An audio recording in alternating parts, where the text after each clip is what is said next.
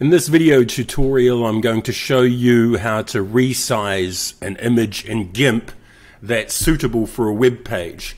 So this is a problem that a lot of people do when they update their websites, is they'll just take a photo with their camera or their phone and then they'll just upload it directly to the website and resize it up there.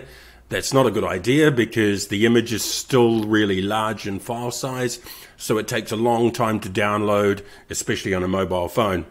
So let's go ahead and do it. Open up GIMP, go File, Open, and then choose an image. I'm just going to use this one here. It's actually not that big, 980.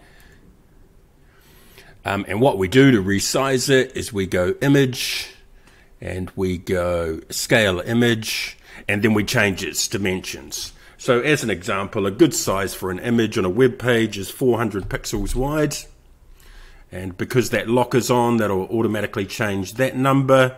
And the DPI, the X resolution and Y resolution, 72 is fine. 96 is better.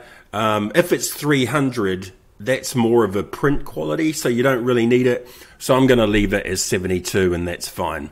And we go Scale, and now we've got the smaller image there.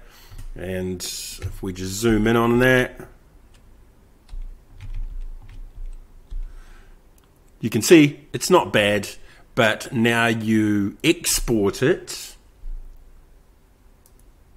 And what I do is, if it's a small image on the website, I'll put thumb in front of it so I know that it's the smaller image. So then if I want, I can put a link on top of it where that opens the larger image. It's also really important to use keywords that you want Google to find the image. So let's say it's one of your products, it was a tractor, you'd put the tractor name and model number in there because that'll help Google find your page. And so we go Export. 90% is fine. That'll keep the file size very low. So if we go Export, that's just exported it. So now what I'll do is I'll show you the file size. And we'll go Pictures. So we can see there that the thumbnail is only 12K, whereas the larger image was 37K.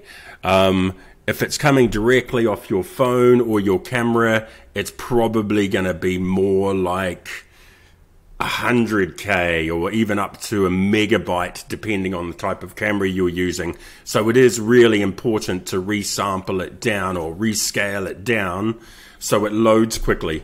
But that's how you resize an image in GIMP.